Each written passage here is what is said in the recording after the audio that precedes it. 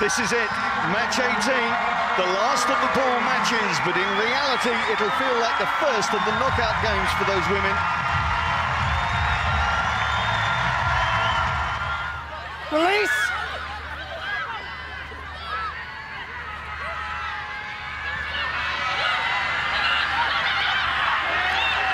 Croissant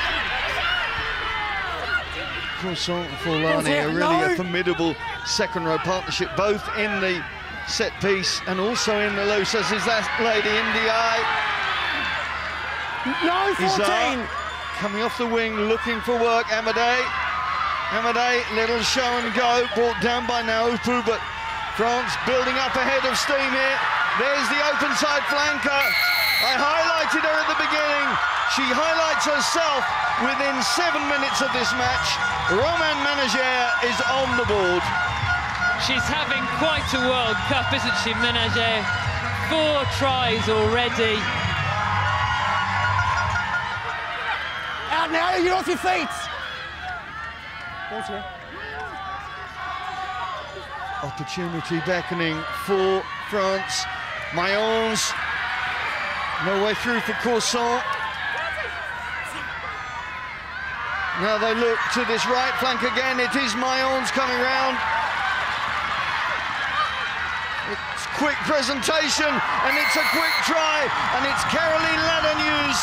Scored a hat-trick in the opening game against Japan. She's on the score sheet once again. 13 minutes gone. France 12 points to the good.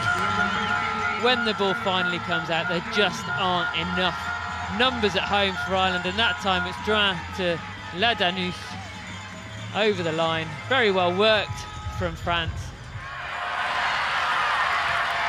Good tackling from Jenny Murphy again, but she can't stop this French movement, this French swell in their attack. They seem to be able to get through the gears so quickly.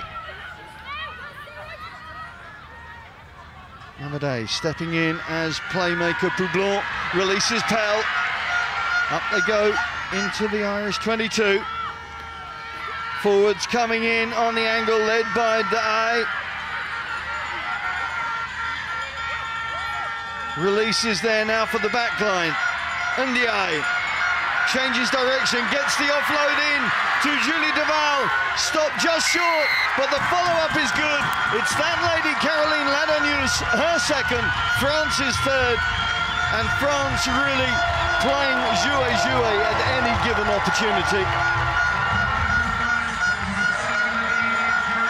Moving it from one side to the other, that little offload, that deft offload from Poublon to Pell. Then Ndiaye decides not to release, waits, pulls in the defence, gets the offload away.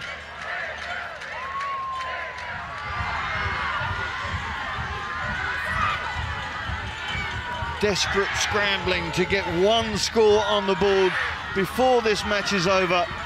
Last.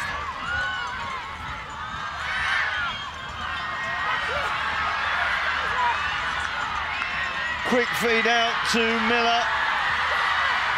No way through, ball is there. Oh, and the final try-scoring pass doesn't find Katie Fitzhenry. And that really is Ireland's game in the space of 2 seconds.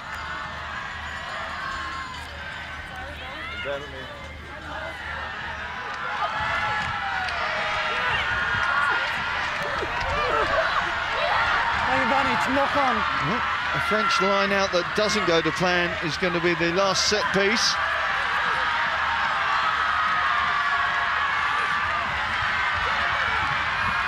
The crowd screaming for those girls in green to just get the next 2 meters to finish things off. And they do.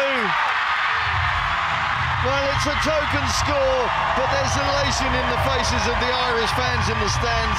Cliona Maloney is the one who's broken that duck.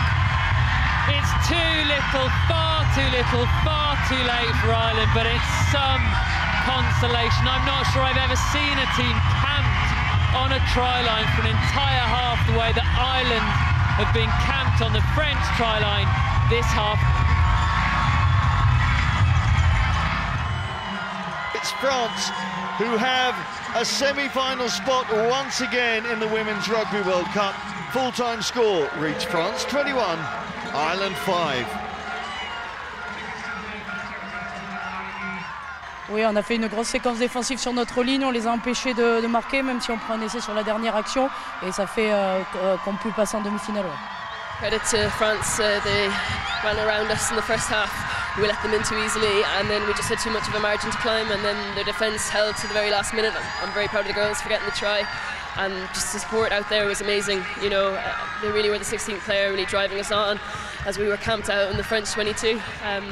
So yeah, disappointing, but we'll have to rebuild from that and take credit to the girls who came on. Again, the bench was very strong, and I'm just delighted that we got the try at the end.